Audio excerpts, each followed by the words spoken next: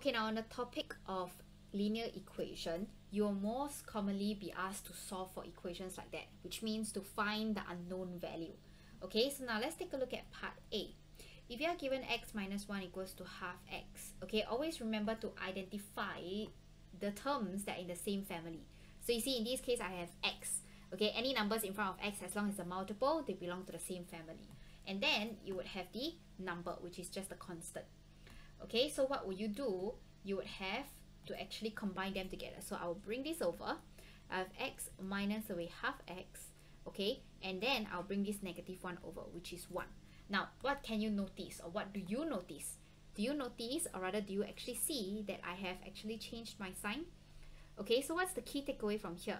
Now, whenever you shift the terms, okay, when you shift the terms to the other side of the equation, okay, you always have to change your sign. Okay, this is really crucial. Okay, so now once you're done, you have 1 minus half, and that will give you half x. Okay, so you would have half x over here equals to 1. And then 1 divided by half would therefore give you 2. Okay, now if let's say you are solving this kind of questions, you're new to questions like that, and then you're unsure whether you're correct or not, sub in. Okay, so let me show you a trick to check your own answer. Okay, so let's see. Checking answer. Okay, now on one side you have x minus 1, right? So let's say I sub x equals to 2 over here. What would by x minus 1 be? X minus 1 would technically be 2 minus 1. So therefore I'll get 1, right? Okay, now on the other side, I would have half x. So again, I sub x equals 2. What do I get? I'll get half and 2. So therefore I'll get 1 as well. Now, are both of these numbers the same? Yes, which means your answer for 2 is correct. Okay, now then let's take a look at the next part. I will have 2y minus, okay, so let me change color. I'll have 2y minus big bracket, okay, 7 minus small bracket 5y minus 4, and then equals to 6. Okay, now this question is a little bit confusing because you have a bracket in a bracket. Okay, which means what? Which means you have to break them down into different steps. So step number 1, okay, I will look up for this portion. So look at the highlighted portions, 5y minus 4. Okay, notice that in front of your bracket you have a minus sign. So remember in my notes I mentioned that once you have a minus sign in front of a bracket, what do? You always have to change sign inside the bracket. Okay, which would also means that if this is 2y minus 7 minus 5y, I will change this to a positive, okay, and then I'll have a 4, okay, which will give me 6. Understand? Alright, then that's step 2. Okay, let's break them bit by bit. So now I'll break up the big bracket, which is, okay, so I don't want this big bracket anymore. I will have 7 plus 5y minus away 4, which will give me 6.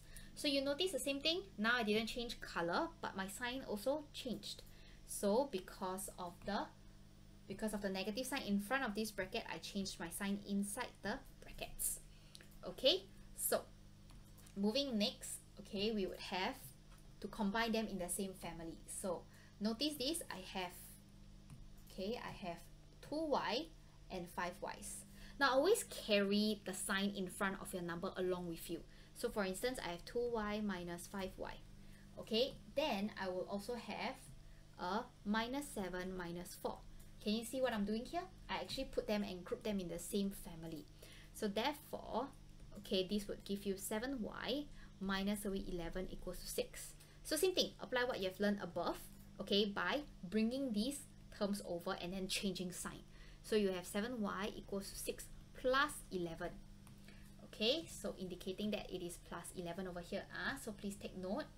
Okay, so therefore you have 7y equals to 17. And then, because this is a multiple, right? Alright, so if you want to bring this over again, okay, bringing terms over, okay, especially if it's a multiple, you will divide. Okay, divide on the other side of the equation, which means now your 7, okay, becomes, your y becomes 17 over 7. Okay, now always learn to simplify this to simpler terms. So you would have a 2, 3 over 4. Okay, so now again, if let's say you're new to this kind of questions, you know, you are not sure, sorry, 3 over 7. If you are not sure as to how to actually solve this kind of question, or are you actually right, you know, you might second guess yourself. Again, check your answer. Okay, so what do? I will sub y equals to 2, 3 over 7 into your equation. Now, do you need to write this down? No, this is just for your own look. So again, I have 2, 3 over 7. Okay, or maybe I can just write this as 17 over 7. Okay, minus big bracket 7 minus 5, 17 over 7. Okay, minus away a 4, close my bracket. Okay, what do I get over here? Okay, press into a calculator. So you just need to press calculator. Now, what are the main common mistakes students will always make? Even your press calculator, please include your brackets, please. Okay, brackets are very important. Include your brackets, because without your brackets, your number may differ. Okay, so please don't check answer and still check the wrong answer. Okay, so therefore your final answer that you should have in your calculator should be a 6. So this tells you what? Tells you that, hey, it is exactly what the equation is giving me. So therefore my answer is correct. Okay, now let's move on to the next part, part D. Okay, now part D, okay, look here, part D, they tell you 3 over 4x minus 5 equals to 0.5x. Okay, so you would have 3, okay, so this is part D. I'll have 3 over 4x, okay, minus 5 equals to 0.5x. So you see, can you apply the same concept again? Group all those in the same family on the same side. Okay, so what would I do? I will have 3 over 4x minus away 0.5x. Then I will bring this over, which is a 5. So notice again, okay, second reminder that you have already changed sign for the terms whenever you bring them over. Okay, so what do you do next? You will press in your calculator. If let's say you're not sure, okay, you have 3 over 4 minus away 0.5. You get 1 over 4x equals to 5. Again, if I want to shift this 1 over 4 over, because I only want x equals to, what do? I will take 5 divided by 1 over 4. So what would your answer be? Okay, your answer would be a good 20. Now again, don't know if your answer is correct, right? So check your answer.